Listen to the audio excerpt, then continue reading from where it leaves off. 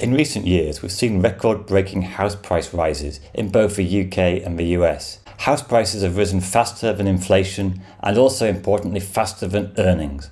And this has led house price earnings ratio to reach record levels, the unsustainable levels which last saw a house price crash back in 2007-2008. Now, I've been teaching economics for over 20 years, and I've often heard people warn about house price crashes which haven't materialised.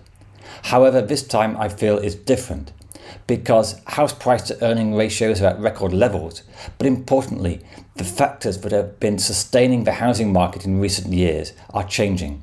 The ultra-low interest rates are coming to an end as central banks grapple with unexpectedly high inflation and they start to return interest rates closer to normal levels.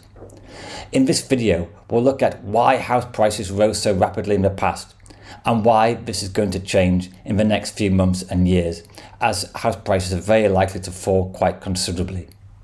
I do remember teaching economics back in the early 2000s, and in those early days I used to often look at house price crash forums, and there were many predictions of falling house prices that never really materialised, apart from the brief crash of 2008-09. And the reason is that there's a fundamental shortage of supply in the UK. But another factor pushing up prices in the past 13 years has been the artificially low interest rates. In the UK and other countries, interest rates have been close to zero, as central banks have attempted to stimulate economic growth in the wake of a financial crisis. These interest rates of 0% have been very effective in increasing demand for housing. 0% interest rates make it very cheap to buy a mortgage, and it gives it much better return than saving money in a bank or buying a government or corporate bond. So these low interest rates have really increased the demand from buy-to-let investors who are able to buy a house in order to get rentable income, much better yield than saving money in a bank, but also benefiting from equity growth, which we've seen in the housing market. And so this is one major factor why house prices have increased so much. And the housing market in both the UK and US is increasingly dominated by buy-to-let investors. The percentage of first-time buyers getting a mortgage is actually going down. However, this has all changed in 2022 because inflation has increased far beyond the expectations of central banks. They were hoping that the inflation would prove temporary and transitory, but it's proved a lot more sustainable than they hoped.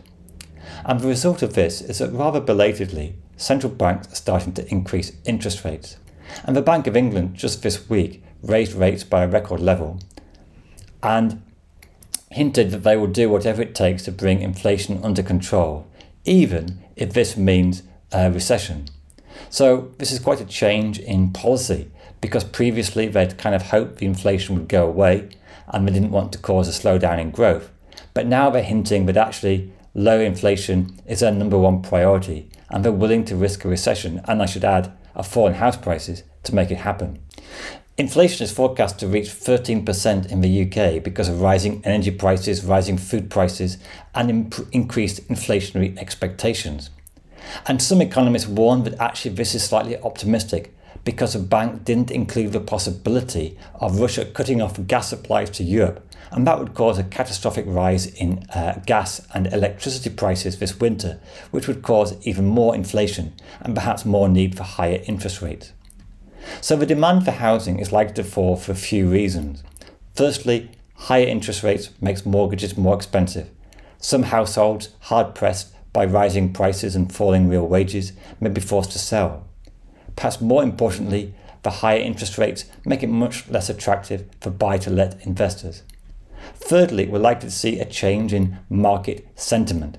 The past few years have been dominated by optimism about rising house prices, but with the changed conditions and high rates, market sentiment is likely to turn to negative. And compared to 2006, it's much easier for people to know what's happening to house prices. And the first signs of falling house prices may encourage buy-to-let investors to sell it as quickly as possible to prevent any further capital losses. Also, it's worth bearing in mind that the housing market is also closely linked to the state of the economy. If you look at the UK housing market, the big falls in house prices in 1980, 1990 and 2007 were all during a recession, because in a recession unemployment rises, incomes go down, and so people can't afford to buy a house. So if we do get a recession this winter, which is very likely, and it could be one of the deepest on record, this will be another factor reducing demand for housing, likely to push house prices even lower. And as the bank laid out this week, there's a real cost of living crisis. Inflation is rising, wages are not keeping up. In fact, real wages fell by 2%, the biggest fall for almost 2 decades. So household incomes have been really squeezed. It's not quite as bad in America. Inflation is lower, the dollar is stronger, helping to keep oil and gas prices lower. And also America has its own supply of natural gas, so it's less susceptible to Russian cutting off the supply. However, the housing market in the US did really boom in the past few years, partly due to the COVID effect, which is people wanting to buy a better house when they're working from home. And this is starting to subside. The number of people buying a house has gone down. So how much will house prices fall?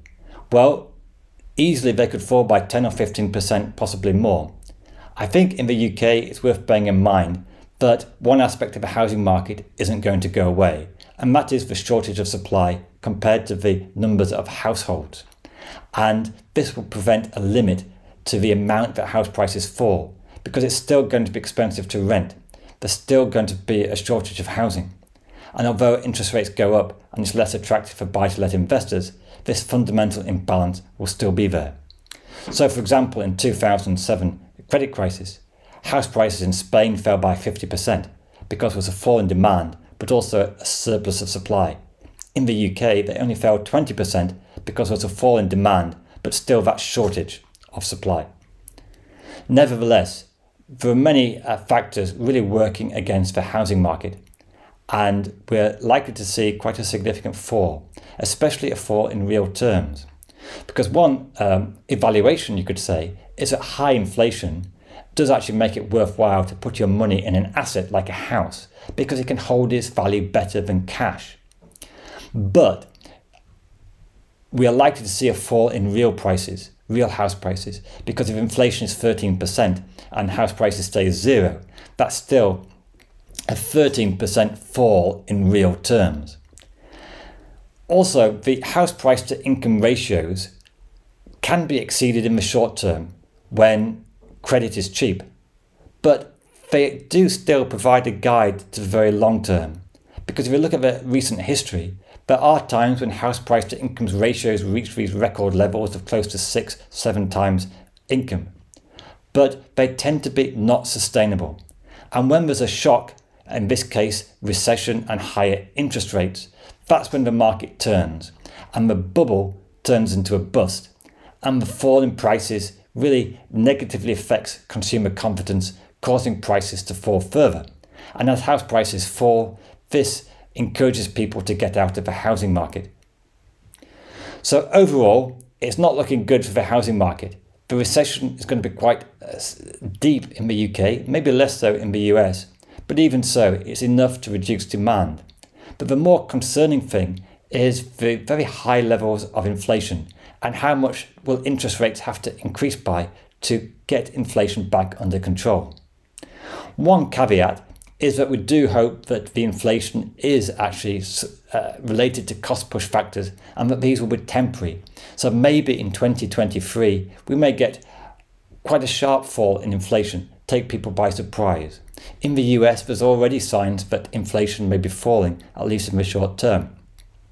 And if inflation does fall back down, this will enable the bank and central banks to cut interest rates and re-help the housing market. But that's still a long way off before central banks get back into the mode of thinking about cutting rates. At the moment, especially in the UK and Europe, they're wanting to get inflation under control and bring it down from 10-12% closer to their target of 2%.